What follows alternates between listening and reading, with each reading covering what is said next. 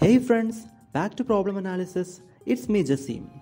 If you know the basic geometry and the congruency of triangles, then here I am ready with an interesting problem. We have a square. Inside this square, I am drawing a triangle with two smaller angles are 15 degrees each. Now a line is drawn as shown in the figure that connects the lower corner of the square and the middle vertex of the triangle. Then my problem is, what will be this red marked angle? If you want to attempt the problem, pause the video and just give a try.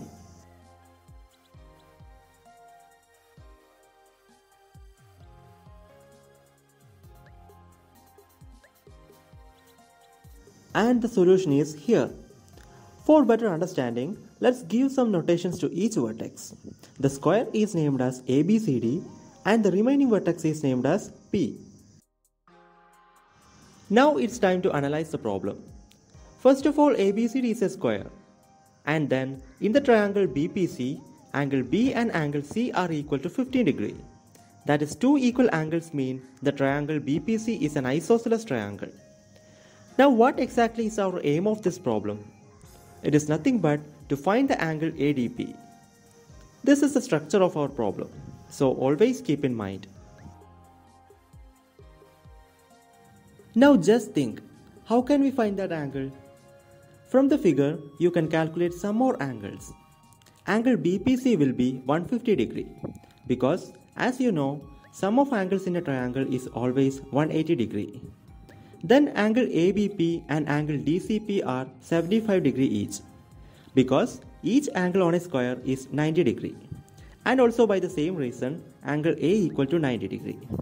That's all. No more angles we can find using simple calculations. Even if we use trigonometry, it will be very difficult. But still, we have to find the angle ADP. So there should be some trick. And I am going to explain what that trick is.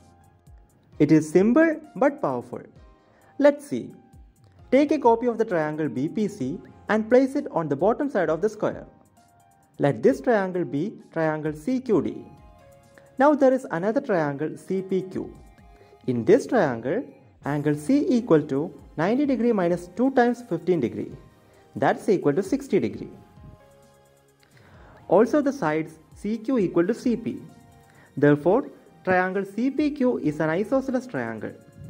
Now by the property of isosceles triangles, the angles opposite to equal sides are also equal, which implies here angle P and angle Q are equal, and their value is 180 degree minus 60 degree whole divided by 2, which is equal to 60 degree. What does it mean? All the angles are equal to 60 degree. Therefore, triangle CPQ is an equilateral triangle. And therefore, by the property of equilateral triangles, all the sides are also equal. Now consider the triangle CQD. Since the sum of angles in a triangle is always 180 degree, then angle Q will be 180 degree minus 2 times 15 degree, which is equal to 150 degree.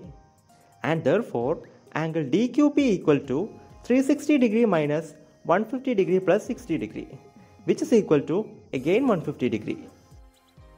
Now everything is going to be very clear.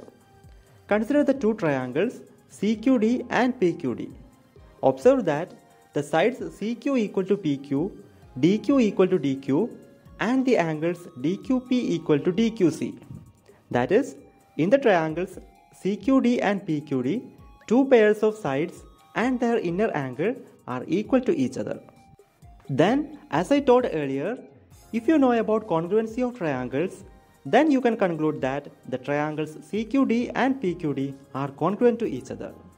And therefore, the other two angles in triangle PQD are 15 degree each. Therefore, from the figure we will get angle CDP equal to 15 degree plus 15 degree equal to 30 degree. And hence, our angle ADP will be 90 degree minus 30 degree, which is equal to 60 degree. And that is the solution we are looking for. And that's all about this video. My Gmail ID and Instagram ID are given in the description. So if you have any queries regarding the subject, please feel free to contact. Thank you so much for watching. Meet you in the next video with another problem.